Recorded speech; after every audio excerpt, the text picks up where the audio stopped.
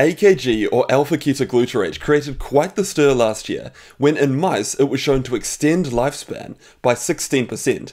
Now we've got a human trial claiming an 8-year reversal in age. So let's go through the new paper, and then I've got a bit of a rant that I think is important to share, so that you can focus your time and energy on things that will really improve your health. Let's get into it. When trying to figure out if a molecule or intervention will actually slow the aging process in humans, it's quite tricky to do. We've got long lifespans, so waiting for that lifespan data to come out, we'll be waiting decades, and that's led to the creation of DNA methylation clocks. Our true biological age, it's influenced by many additional factors, such as genetic background, lifestyle, and disease. So for example, in the clinic, if I'm treating a 75-year-old person, there's a wide range of people that come through. We've got some 75-year-olds who are still skiing, they're climbing mountains, but other 75-year-olds, they can barely get to the store. To address this challenge, several biological markers of aging have been developed. These markers are unique sets of molecules or changes in the epigenetic state of an individual's DNA that reflect their current aging status. Among the most promising biomarkers of aging are DNA methylation patterns. DNA methylation is an epigenetic mechanism that plays an important role in the regulation of gene expression, development, and disease. The epigenetic clock is an attractive biomarker of aging because it applies to most human tissues, capturing aspects of biological age, such as frailty, cognitive and physical fitness in the elderly, age acceleration and obesity. So let's have a look and see what they did in this trial. What they did is measure the DNA methylation age in 42 individuals taking alpha-ketoglutarate based formulation for an average period of 7 months. DNA methylation testing was performed at baseline and then at the end of the treatment.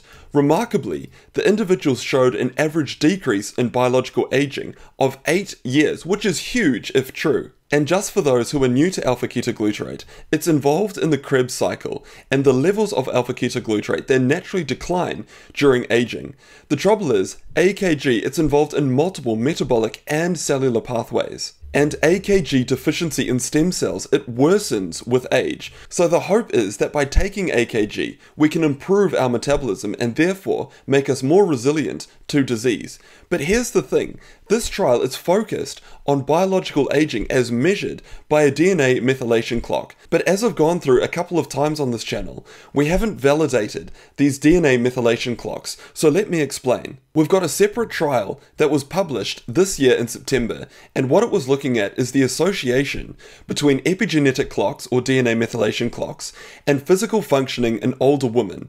It followed these people up over a 3-year period. It involved 413 people. So DNA methylation, it was measured from samples at baseline, and then they followed them up again over a 3-year period. Here's the conclusion. Current epigenetic clocks do not provide strong benefits in predicting the decline of physical functioning, at least during a rather short follow-up period and restricted age range. So in a perfect world, we can use these DNA methylation clocks and we can figure out what is the biological age of that person. And then we can test different interventions and figure out what will happen to that biological age. But again, we haven't validated it, as proven by this study. So ideally what we should be seeing is a lower biological age and improved functioning. But we don't see that yet. We haven't validated these DNA methylation clocks. So we don't know what the effect would be of a reduced biological age as measured by these DNA methylation clocks. Which brings me back to this new AKG trial. So what they've done is measured biological age as per the DNA methylation clocks. But we don't know what that data actually means for human health. And for me, here is the most important part of this trial. Continued testing, particularly in a placebo-controlled design, is required. So this trial wasn't placebo-controlled, and it's measuring something that's not yet validated to actually correlate with improved human health. So I don't know what the usefulness of this trial is. So yes, it makes for fantastic headlines that AKG reduces biological age by 8 years, But we don't know that yet. We haven't validated these epigenetic clocks, and this trial, it's not placebo-controlled. So for me, what I would have loved to see is what happens to kidney function or liver function with AKG supplements. What effect is there on muscle performance? So we could measure the 6-minute walking test, or we could measure the hand grip strength test. We could see how many times can someone stand up and sit back down in a 30-second time frame. What happens to the recovery time in certain diseases such as COVID-19?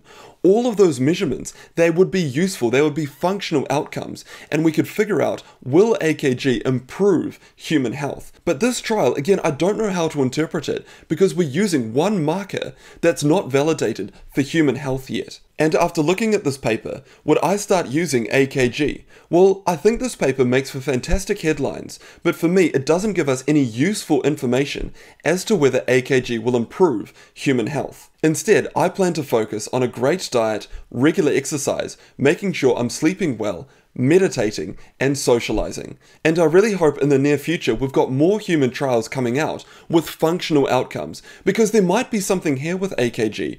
I'm just saying that we don't have the human data yet to say yes, this definitely will have an improved outcome. And just to give you an example of the type of trial that I would find really exciting, if we took heart failure patients, so I'm talking severe heart failure patients, and we gave half of them placebo and the other half AKG, we could look at how many times those people need to go into hospital for further treatment, or what the death rate is in those groups. And if we could see an improvement with AKG, that is massive. And that's where we start to bridge the gap between what we're doing here in the so-called longevity space and the medical world. We could actually start using this in human treatments. Or another trial could be to combine AKG with exercise and figure out, will that give even greater muscle performance compared to just exercise alone? And that's where I'm going to start talking about my rapamycin trial. What I want to do is take a group of older people and give half of them placebo and the other half rapamycin once a week. Both groups would be exercising, and I want to figure out, would the combination of exercise and rapamycin give even greater muscle performance compared to just exercise alone? So if you haven't yet, please consider donating to that trial so that we can get useful clinical information. And if you enjoyed this video, please smash the thumbs up button. It really does help with the YouTube algorithm. And a massive thank you to all of the patrons who support the channel. And until next time, thanks very much.